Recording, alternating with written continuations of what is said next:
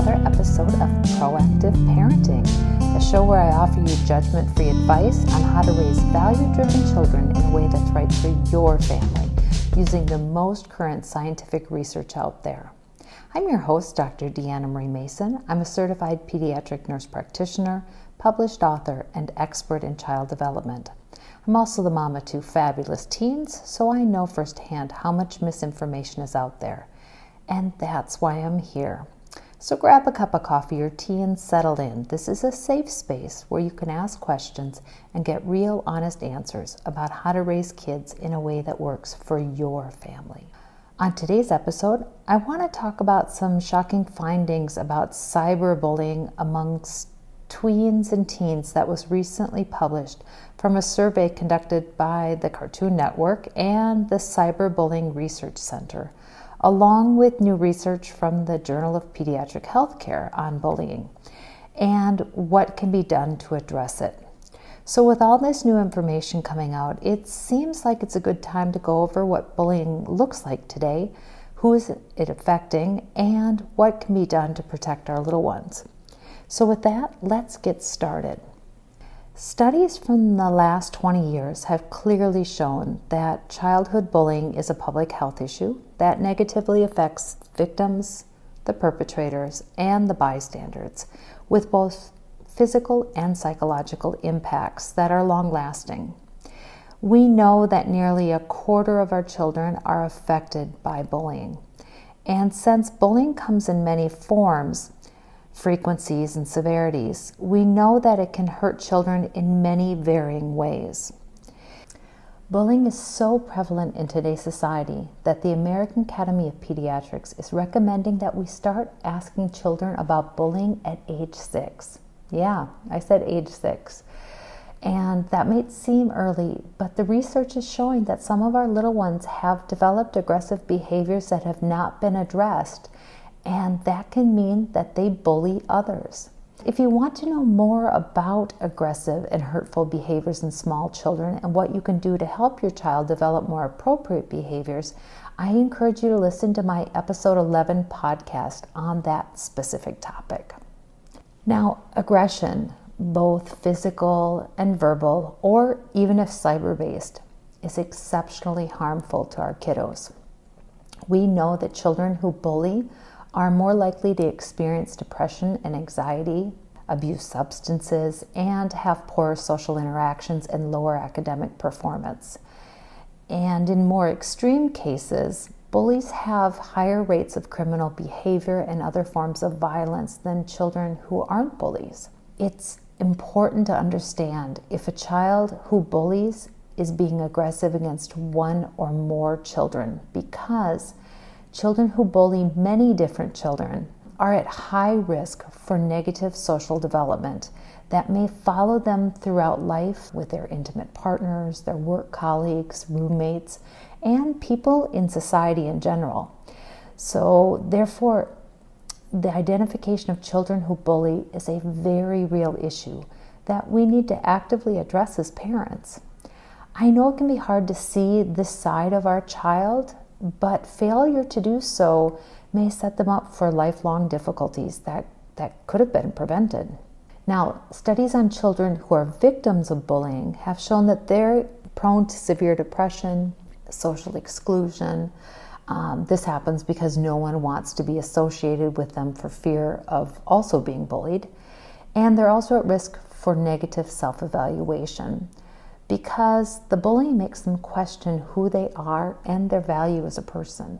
And more recent research in tweens has revealed that the effects of cyberbullying is affecting their physical health as well as their mental health. We can see this with stomach pains, headaches, or just general malaise, just not feeling good and not being able to put their finger on it. So it's not just a mental health issue, but it's also a physical health issue. And depending on the type of bullying, whether that's physical, verbal, or cyber, and if the person who's bullying them is a single individual or if it's a group of children, all that's going to influence how a child is affected.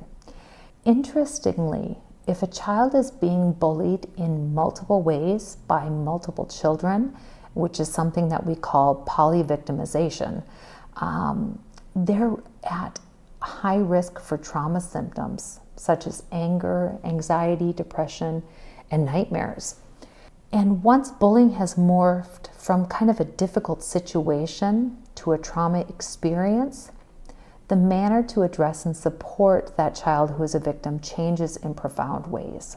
Therefore, it's always better to learn about what's happening early so that interventions can be started before the bullying becomes a traumatic experience. And of course, we can't forget about the effect of bullying on those children who witness it. Seeing a culture of bullying and aggression, even if that child is not the bully or the victim, influences how our little ones see the world. Children who witness bullying may find themselves becoming afraid or stressed, and there is a psychological toll to seeing aggression as a commonplace thing. It makes the world seem unkind and scary. So when our kiddos are afraid of the world or they feel like it's unsafe, then they're less likely to be outgoing, to try new things, establish new relationships with others, or get involved. So even if our child isn't bullying other children or a victim, the effects of an aggressive environment may be affecting how our little one perceives the world around them in a negative way. This means that all parents, regardless of what is specifically happening with our child, should be interested in addressing bullying and aggression in children and adolescents. We all have a role to play in addressing this public health problem. We want to start by asking our children early about bullying because we know that repetition and frequency increase our kiddos' risks of negative outcomes. Additionally, if the bully is more powerful or larger, it also adds risks. So when our children are little, they have a higher chance of being bullied by larger, more popular, or older children. And of course, we can't forget about sibling bullying because there are clear power differentials in families amongst children, especially in blended families where children from previous relationships start living together. So what's the best approach to start to address bullying with our children? What types of questions should we ask? And how do we do this in a way that our children will open up to us and share their experiences with us? Well, the best way is to create a safe space where we communicate that we're open to hearing about whatever they have to say and giving them space to share their thoughts and experiences. Asking big open-ended questions that aren't loaded or are going to make them feel that they have to answer in a specific way are generally considered the best approach. So let me give you a couple examples of what those questions could sound like. We could say something like, sometimes kids your age say that other kids tease them or say bad things about them. Has something like this happened to you? And we wait for the answer. If they answer yes, we could just follow up with something like, tell me about that. Another example could be, have other kids tried to hurt you or bother you? Again, if they say yes, well then we can just again follow up and say, tell me more about that, or tell me about that. Now, while these two questions are kind of more focused on if our child is being a victim of bullying, it's equally important to check to see if our kiddo is actually doing the bullying. I know that we never want to think that our child would do those sorts of things. But the reality is that someone has to be doing the bullying if we have so many kiddos being the victim. To really address the issue of bullying, we have to work on both sides, the bully and the victim. Only looking at one side of the issue will not create real change. So we have to check in to see if our child has aggressive behaviors. And how do we do that? Well, the best way is by directly asking. In this case, we could say something like, do you ever hurt or say mean things about other kids? And again, if they say yes, we should follow up with, tell me about that. With all these questions, there's a lot of follow-up that needs to happen, such as, Is this child from the school, the neighborhood, home, someplace else? When did this happen? How often does this happen? Is it one child or many children, etc., etc.? But in the end, the key is to have our little ones trust us enough to share this information. Without that base, the information will always be incomplete. Now, a few years ago, there was a new development that was revealed about digital self-harm. Although we haven't talked a lot about cyberbullying, that's really a large part of what's happening today because of children's use of social media and online platforms. And this new development revealed that there was this evolution in that kind of bullying, that's cyberbullying, called digital self-harm. And the Journal of Adolescent Health and the Journal of Child and Adolescent Psychiatric Nursing both published quite a few studies on adolescent self-harm, and this gave new insight to what was happening with cyberbullying. The researchers discovered in these investigations that some tweens and teens cyberbully themselves by opening up multiple social media accounts like Twitter, Instagram, Snapchat, so on and so forth, and bully themselves. In the research, this type of bullying was defined as posting, sending, or sharing hurtful content about oneself anonymously online. And sadly, they found that children who engage in digital self-harm or cyberbullying are at higher risk of suicide later on. And they found some profiles of what types of children would be doing this type of bullying. Children who digitally self-harm usually have been bullied by others in the past, either in real life or online. And it appears that slightly more boys than girls engage in this practice. When these children were asked why they do it, some children said it was a way to express their self-hate. That's so sad. These kiddos often had a history of self-harm in real life, such as cutting, scratching, or hitting themselves. And for them, digital self-harm was just another way to make their inner pain become real.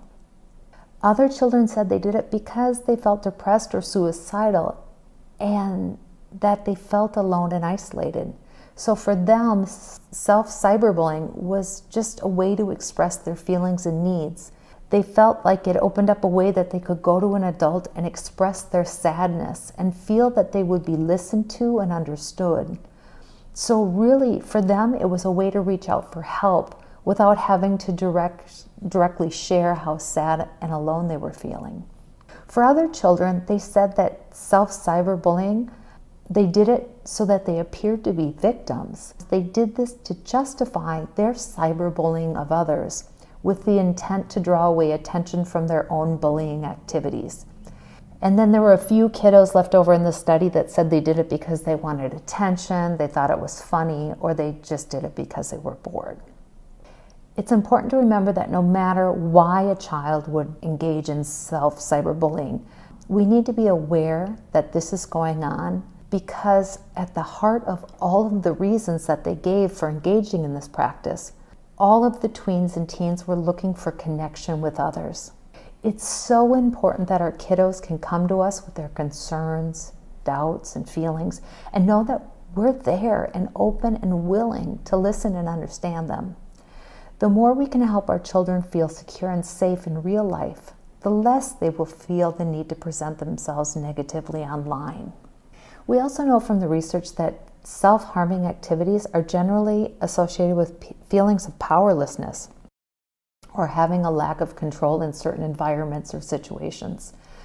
By empowering our children and teens to reach out to adults to find real solutions, that may help reduce their desire to act out in self-harming ways in online environments and feel connected and loved in the real world. This information on digital self-harm or cyberbullying is especially important right now when our kiddos are so isolated and everything that they used to take for granted has changed. The COVID-19 pandemic has created the need for more education platforms and for children to study online. And with this change, the risk for cyberbullying may increase. The unmonitored and unregulated digital platforms that our kiddos use for personal and educational purposes during quarantine or social distancing are just ripe for misuse. Some recent data coming in from the Cyberbullying Research Center shows that when smartphone and social media become ubiquitous for students, cyberbullying rates go up.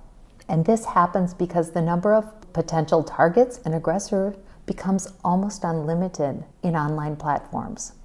And some tweens and adolescents will suffer silently because there are no external visual cues that something is going on. That would be the case if they were attending classes in person. So getting to the root of what's happening is the best way to address aggression in children. And we know from the research that kids want to talk to us about this topic as long as they think that we're going to listen and take them seriously without overreacting or overreaching. And some new data that was just published this week shows that 60% of kiddos who are being cyberbullied electronically blocked their aggressor. This shows that this group has developed resources for dealing with aggression in electronic environments. And at the same time, this group that blocked, more than half of them shared what was going on with a parent, which means that they're also ready to reach out for support from trusted adults. However, our kiddos were less sure of what to do to prevent cyberbullying. Many times they thought that interfering with what they had seen online was just going to make it worse, or that they wanted to do something, but they didn't know what to do or say. And some felt that trying to step in when they saw cyberbullying would actually open them up to be made fun of, which prevented them from doing anything out of fear. However, there are some suggestions of how we can help our children manage these increased risks and prevent cyberbullying from a broad social environment perspective. We don't need to leave it all up to them.